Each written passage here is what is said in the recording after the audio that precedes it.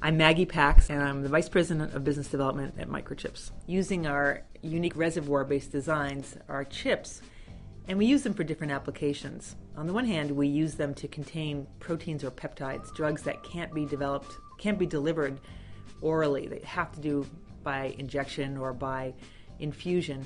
And we can create devices that can deliver a very precisely controlled pulse of a drug, exactly when you want it, in exactly the right dose.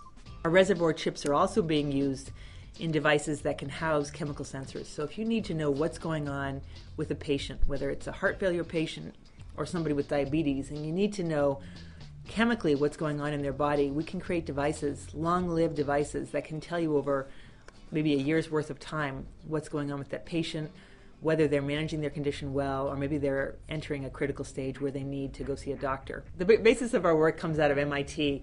We're a spin-out of Bob Langer's lab, where our founder, John Santini, was really trying to think of ways that could make therapy just less of a hassle for people, that could make it easier for people to get the drugs they need without having to go through a series of injections, or to know what's going on with their glucose levels on a continuous basis without having to do a lot of finger pricks.